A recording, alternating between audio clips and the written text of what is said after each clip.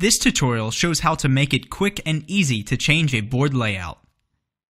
Normally, nets are created before creating traces, which makes it easy to change layouts using the auto router. But what if you created traces manually and did not create nets? This example board was manually routed without using nets. Suppose we need to move connector X1 to the top edge of the board. After moving the connector, many traces will need to be changed. The auto router can make the changes, but only if nets were defined. Nets indicate which paths should be connected to each other without specifying the specific path of traces. Since nets were not specified, we will invoke a feature that automatically creates nets from traces.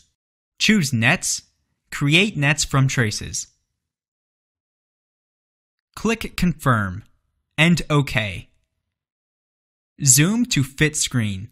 Now, let's unroute the board. Choose Tools, Route, Unroute All, Yes. The blue lines are logical connection lines which visualize the nets. Now, relocate the connector X1 to the top edge and adjust positions of the other components.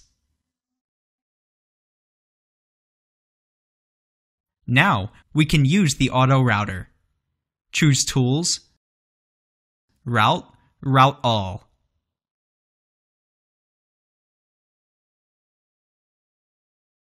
All the connections are now routed. Click OK.